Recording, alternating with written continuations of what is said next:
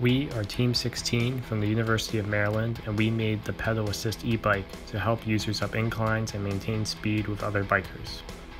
Here we have a hall sensor and magnet to detect braking to shut off the system when the brakes are pulled.